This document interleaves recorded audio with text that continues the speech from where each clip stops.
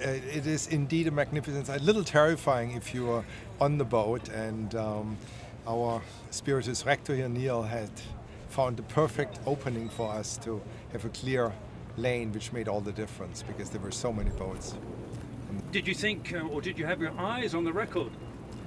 We did not, because again, Neal is a master of everything sailing, and he predicted yesterday afternoon that we would do it in 4 hours and 10 minutes on the computer.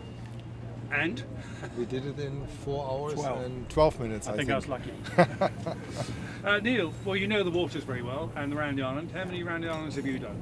Do you know, not that many. I've done more when it's not been the race. I think I currently hold the round the island record actually, but that was another story.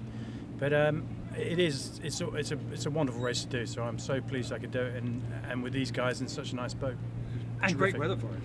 We were very fortunate. The weather god shined on us, and it could have been a different story. A little less wind, and I doubt we'd have done quite as well. But we were in a great slot of the weather. Perfect. Notorious was reasonably good.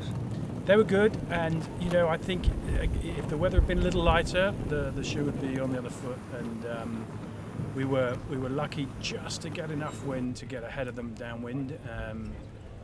Upwind they were sort of equal, if not better, when it was light. They were more nimble.